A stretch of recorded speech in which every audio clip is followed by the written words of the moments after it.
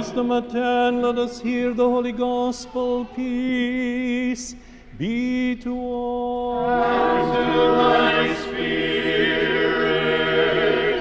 The reading of the Holy Gospel according to St. Matthew. Glory to thee, O Lord. Glory to thee. Let us attend. At that time Jesus was walking by the Sea of Galilee. He saw two others, Simon, who is called Peter, and Andrew his brother, casting a net into the sea, for they were fishermen. And he said to them, "Follow me, I will make you fishers of men."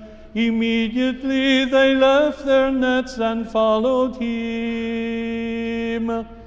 And going on from there, he saw two other brothers, James, the son of Zebedee, and John his brother, in the boat with Zebedee their father, mending their nets.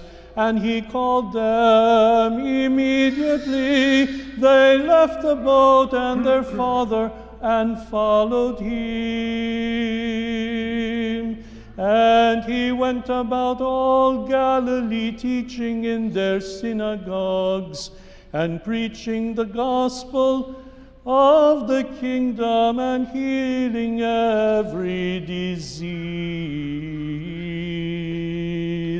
and every infirmity among the people. Glory to thee, O Lord.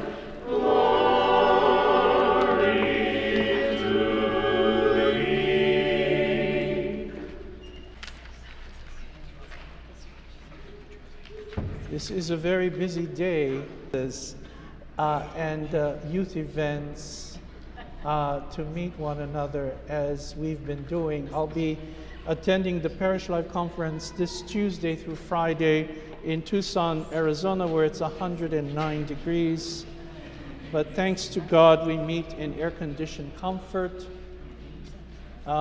We have a lot going on, especially in preparation for the consecration in the next few months. The time will pass quickly, so I would suggest that you get your reservation as soon as possible, since we have a limited seating capacity, as well as consider sponsorship for the commemorative journal of our new church. I walked in the church the other day. I said to myself, I can't believe this is done. Actually done. You know, we have fulfilled the dream of our founders, who of course will be honoring, as well as our benefactors who made this dream possible. Of the 70 or so founders, there's probably maybe 9 still living. And so it behooves us to honor them. Back in the day when giving to the church, the American dollar was not what it is today. But we thank God that we have no commercial loan, no debt, and hope to remain that way. So your commitment in supporting the church, not only in its construction, but maintenance. You know, hospitals and universities are built with no problem, but they have a deficit in their maintenance, like churches. So let's keep our commitments in providing the church with what we need and can possibly give. This coming month, I will begin receiving Social Security, which means there's more money to give to the church so that I don't have to pay 1/3 in taxes of the income that's going to come at the end of the year. In the name of the Father, and of the Son, and of the Holy Spirit, one God. Christ is in our midst. Yes.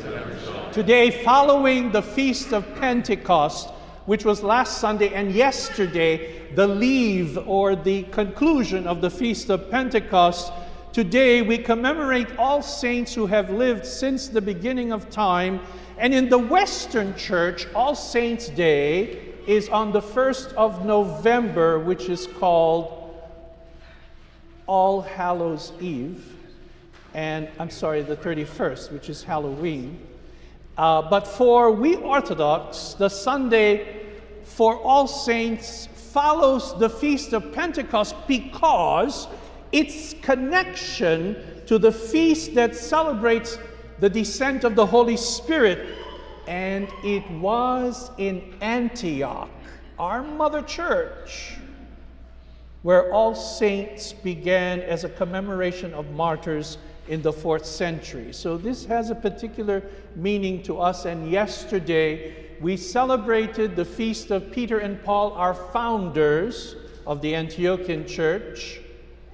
Of course, founded by Peter, but Paul, who began his missionary journey from Antioch with John Paul and of course with Timothy going west. And today we commemorate all of the holy apostles that are the 12. You know, when we do memorials, it begins with the hymn that says, "With the spirits of the righteous made perfect." And so our celebration is with all who love God and whose heart is ready and willing to serve Him, all who are called agios, holy, which means saint. If you look at an icon and it's in Greek, the word agios, Demetrius, agios, Gorgios means saint, holy George, holy Demetrius. They are whose lives are for us the models and examples of faith and love, and who have demonstrated Christian virtue. So, what do we know about them from God's perspective? Well, last night in the reading from Solomon, we heard the following: "The souls of the righteous are in the hands of God, and there shall no torment touch them. And in the sight of the unwise, they seem to die, and their departure is taken for misery, and their going from us to be utter destruction. But they are at peace." Solomon 3:1.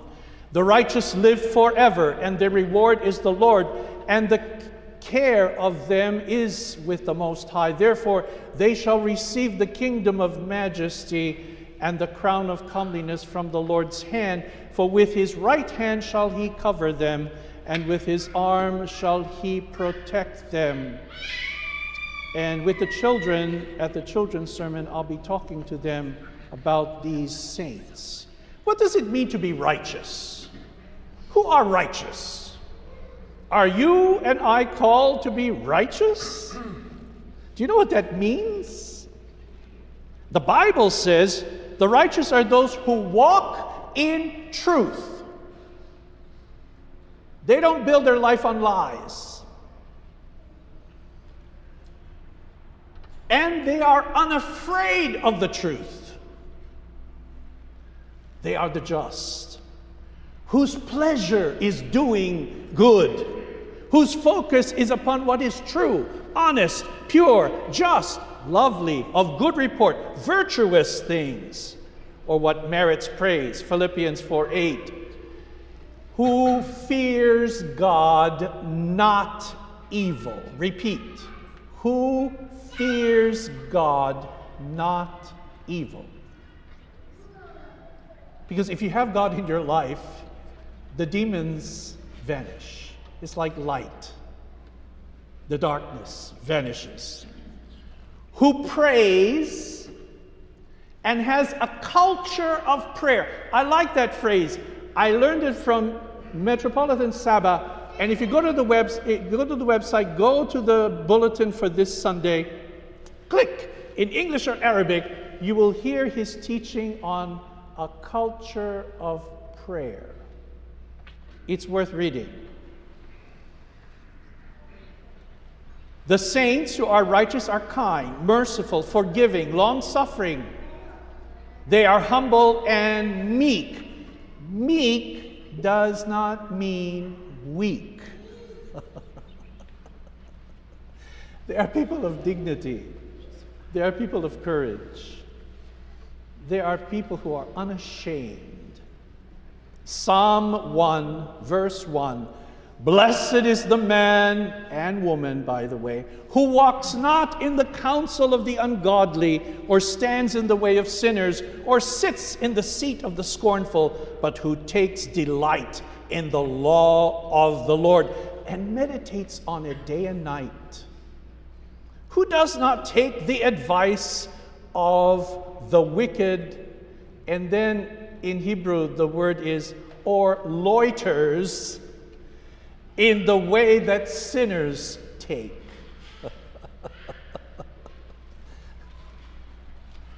You know, we can entertain many things in our life and loiter in the wrong places. The basis and foundation of sainthood is that they were men and women who were repentant sinners. No different to you and I and what we are called to be.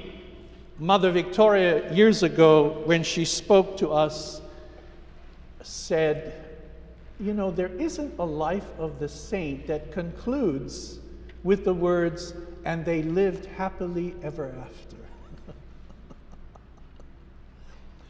And as I mentioned yesterday in my message, the Bible says, all who live godly in Christ will suffer persecution.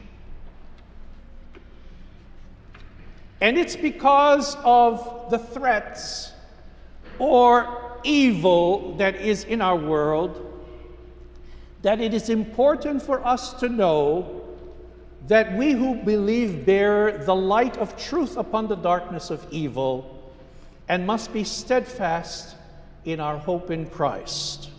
Finally, a good Christian witness is someone with personal discipline,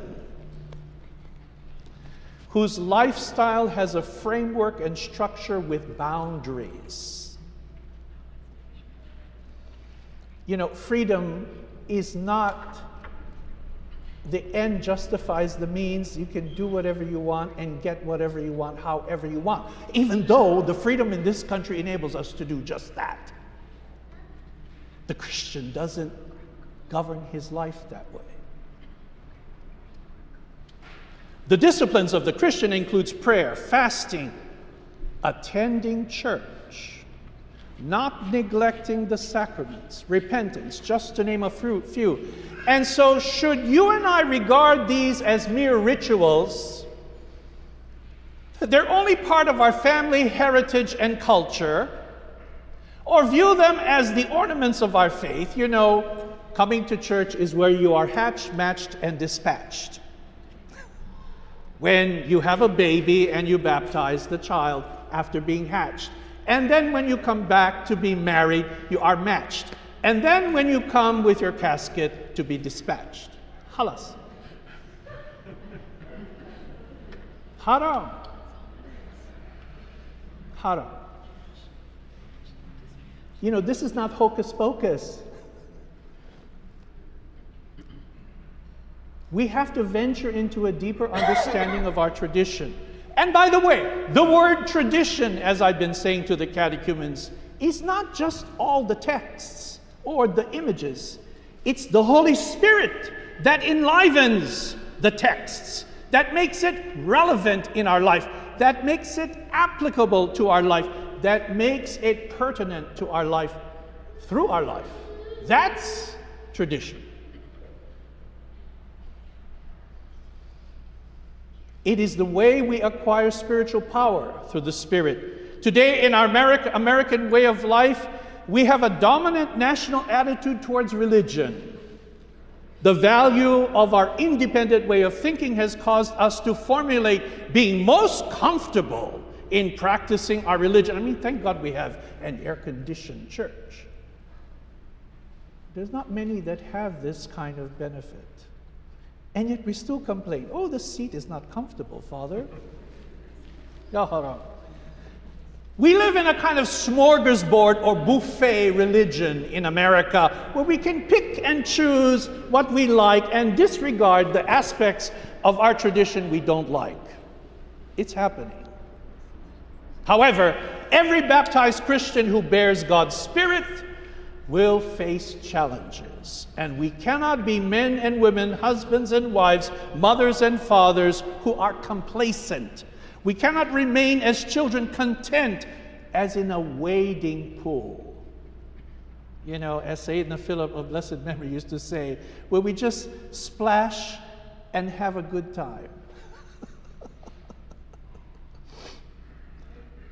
Today's Christian must be courageous, devoted, fervent in prayer, and this kind of courage and devotion is not something that manifests itself without spiritual power.